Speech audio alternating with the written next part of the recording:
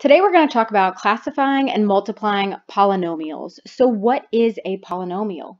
A polynomial is an expression of two or more algebraic terms. So terms are separated by plus or minus signs. So in this example right here, I have each term that's separated by a plus or minus sign. So how many terms are in the following expression? 3. I've got one right here, another right here, and another right here. And I like to say the sign in front goes with the numbers. So the first term is 3x squared, the second is negative 5x, and the third is a positive 2. So your notes might look slightly different than what you're about to see, but all the content remains the same. So just follow along and fill in your notes, and I hope this is helpful. So when we talk about the standard form of a polynomial, so standard form. The standard form of a polynomial that contains one variable is written in alpha order with the terms in order from the greatest exponent to the least exponent. When written in standard form, the coefficient, that's the number in front of a variable, the coefficient of the first term is the leading coefficient. So when I look at this first example right here, it's 4x to the fourth minus 2x cubed plus 3x squared minus x plus 4. So what do you notice about these exponents right here? And if there's not an exponent there, can I put a 1 there? They're going down. They're written from greatest to least. Greatest to least exponents. Okay, so that's standard form of a polynomial when I write it like that. So if it's not written in that order, I have to rewrite it and make sure it's in standard form. And then that coefficient that's in front of the very, very first term right here, the coefficient of that term is, or of that variable is 4.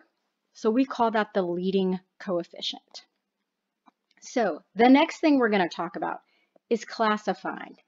So what do I mean by classifying? What is classifying? It's grouping. We can group these polynomials. When I classify polynomials by number of terms, this is what it looks like. Okay, so the number of terms, if there's one term, we can call it a monomial. Okay, mono meaning one term. So if you see this example right here, I've only got one term.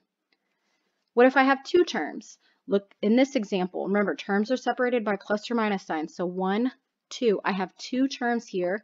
We call that a binomial. You can think of a bicycle. How many wheels does a bicycle have? It has 2.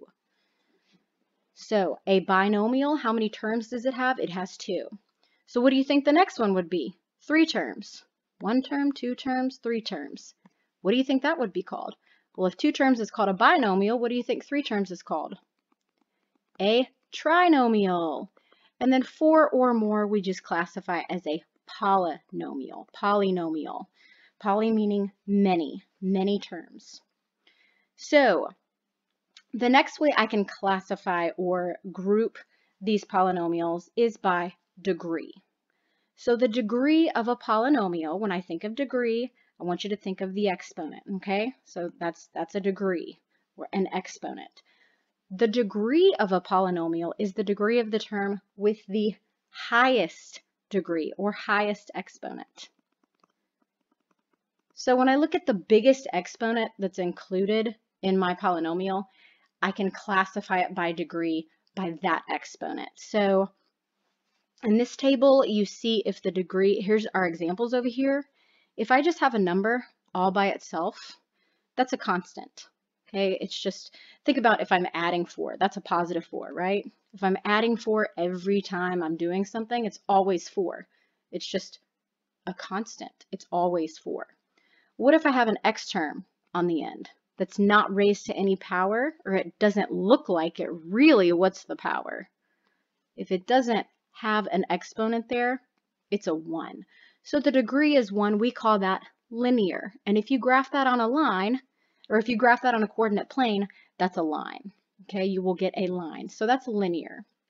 You've probably worked with linear functions already. What about if I have an exponent? The greatest exponent is a 2. We call that a quadratic. What if the greatest exponent is a 3? That's cubic. What if the greatest exponent is a 4? Quartic. If the greatest exponent is 5, quintic. Anything beyond that, it's just, you could say 5th degree polynomial, 6th degree polynomial, 7th degree polynomial. So let's get into some examples. Right here, it says to rewrite each polynomial in standard form, then classify by degree and number of terms. So the first thing we have to do is rewrite it in standard form. Okay, highest exponent first. So I'm going to rewrite it with this term written first, 2x to the power of 5. Then this is the next biggest exponent, so I'm going to write that term after it, minus 4x squared.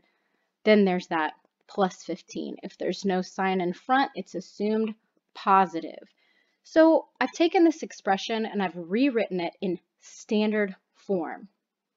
It's really important that we know this. Now, when I classify it by degree, I'm looking at the highest exponent. The highest exponent is 5. So I can classify this, if you look back, refer back to your table, as quintic, which is not on there.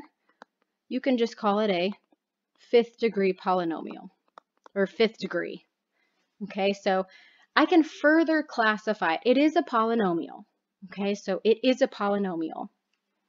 Kind of like, I like to talk about rectangles, and that, you know, not every rectangle is a square, but every square is also a rectangle. I can just classify it further, a square, to say it is specifically a square. It's also a rectangle, but it is specifically a square. So this is a polynomial on number 1, but it is more specifically, when I classify it by the number of terms, I have 1, 2, 3 terms, so it's a trinomial.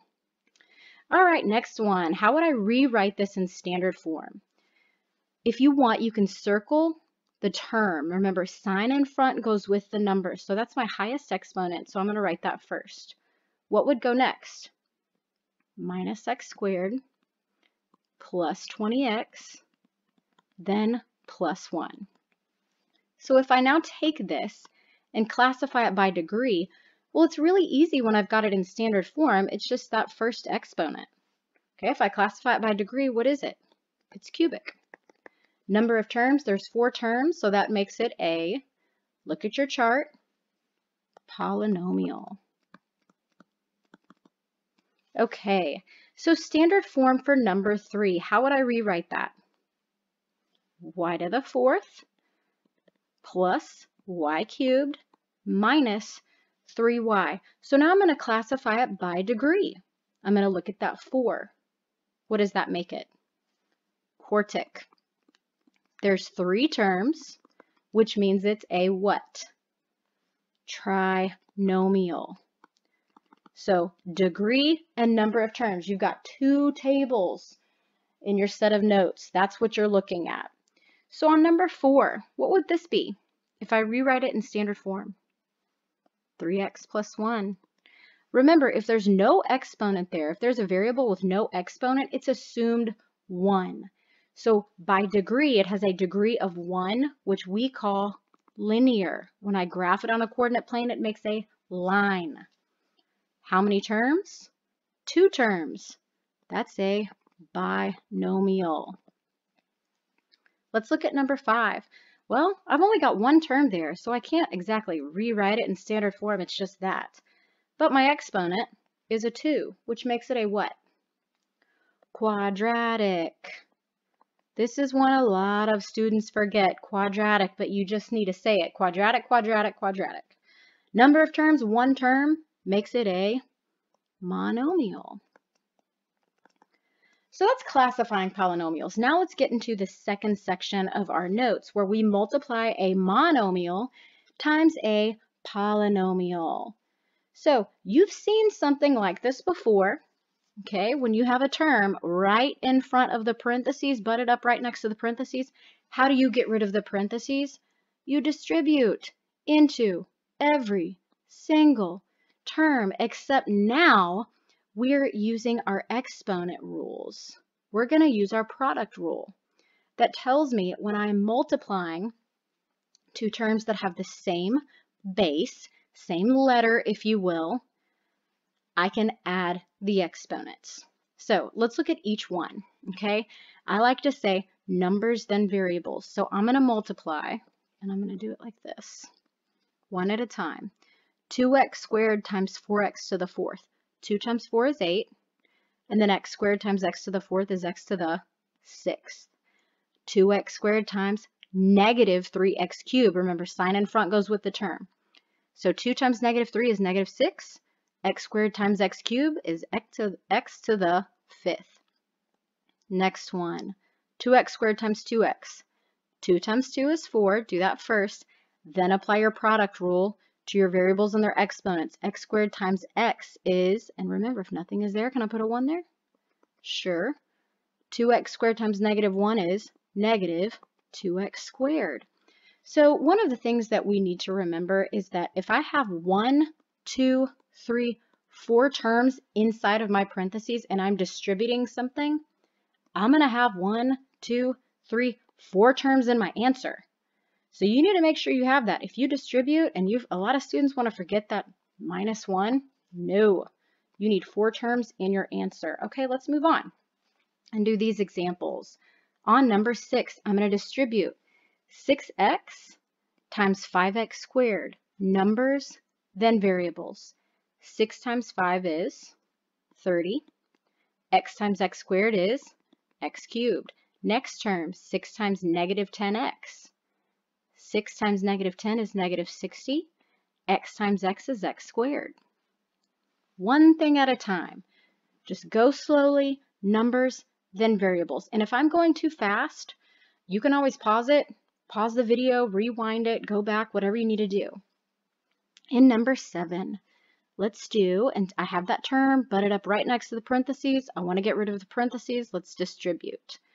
Negative 3m squared times negative 12m squared. So negative 3 times negative 12 is positive 36. Then variables. M squared times m squared is m to the fourth. Next term. Negative 3m squared times negative 8m. Negative 3 times negative 8 is positive 24. M squared times m is m cubed. Last one, right? 3 terms inside the parentheses. I'm going to have 3 terms in my answer. Negative 3m squared times positive 5 is negative 15m squared. Let's move on. We are rocking and rolling, and I'm going to switch colors just because I want to. Number 8, 7x cubed times 5x to the fifth. What is that going to be? 35x to the 8th. 7x cubed times 9x squared. What is that going to be? Positive 63x to the 5th. Okay, look at number 9. Oh, I've got some multiple variables here. Okay, so 2ab squared times 8a.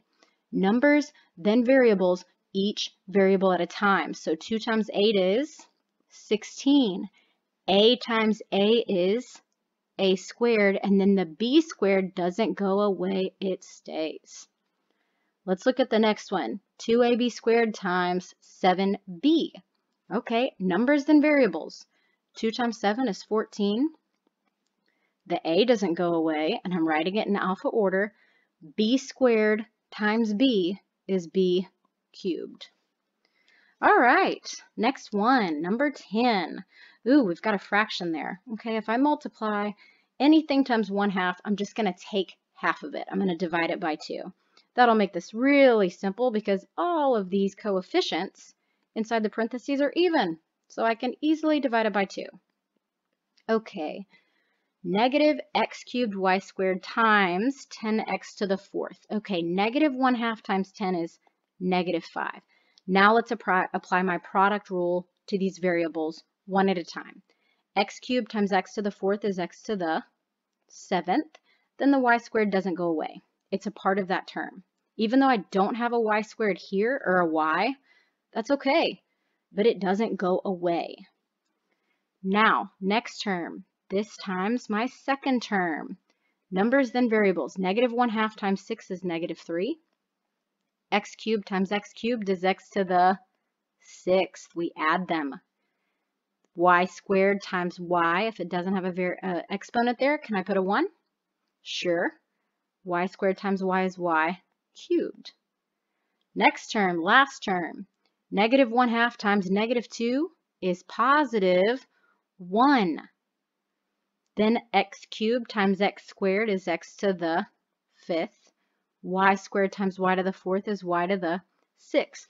Now, do I need this 1 in front of that x to the 5th, y to the 6th? No, you don't need it there. Will your teacher ever count it wrong if you have it there? No. Okay, so you can always have it or not have it. Okay, it's like multiplying something times 1. You don't really need it, but it's okay if you have it there. All right, number 11, this is our last one. How many terms do we have inside our parentheses? 4. So how many terms are we going to have in our answer? 4. All right, let's do it. 2x to the 7th times y times 6x to the 5th. Okay, 2 times 6 is 12. X to the 7th times x to the 5th is x to the 12th. And then the y doesn't go away, it stays. Next term. 2 times 5 is 10. X to the 7th times x cubed is x to the 10th. Y times y squared is y cubed. Next term. 2 times negative 3. Negative 6. And notice we're going numbers, then each variable at a time. X's, then y's. X to the 7th times x is x to the 8th. Y times y to the 4th is y to the 5th. And last one, since I'm multiplying it by negative 1, it's going to be negative 2x to the 7th y. And that concludes your notes over classifying and multiplying polynomials. I hope it was helpful.